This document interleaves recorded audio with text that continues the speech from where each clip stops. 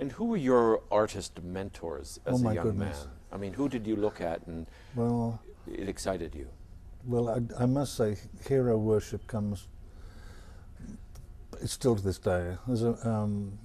I met Tanya Moiseiwitsch in '49, and she became an instant friend, and right till she died a couple of years ago.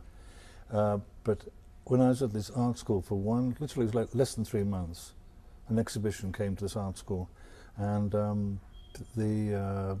just after the war, we had a government during the war that cared very much about the plight of artists. Can you imagine? Hello, Mrs. Thatcher. And something called the Arts Council was formed, and to my little tiny art school, nowhere, came an exhibition of drawings, theatre drawings. There was Doris Sinkhuisen, Edward Burrough, Rex Whistler, and a man called Oliver Messel. And Oliver Messel had just done the amazing Sleeping Beauty at Covent Garden, out to the wall, opened the garden out to the wall.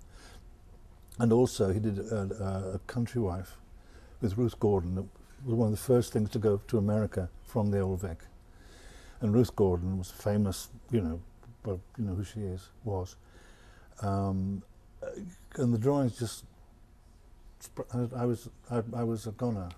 The drawings were so enchanting, and there's something about them that just spoke to me. And the following week I went to the reference library, which was an hour away, found this wonderful book on him, which was printed the year I was born.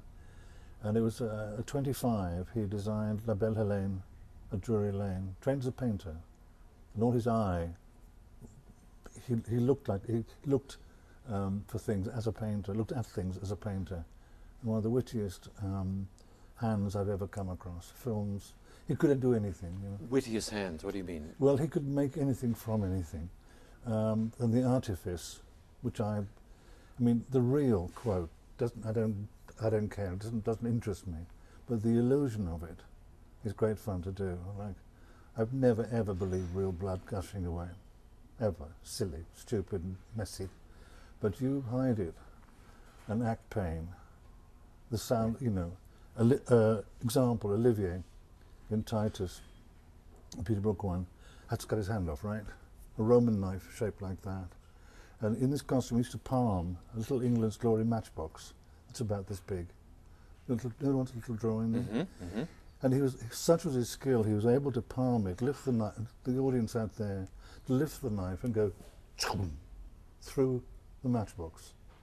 And something, cloth was muffled away. That little sound sent the St. John's ambulance squirreling with people fainting away, because the sound was more powerful than seeing a hand with blood and stuff,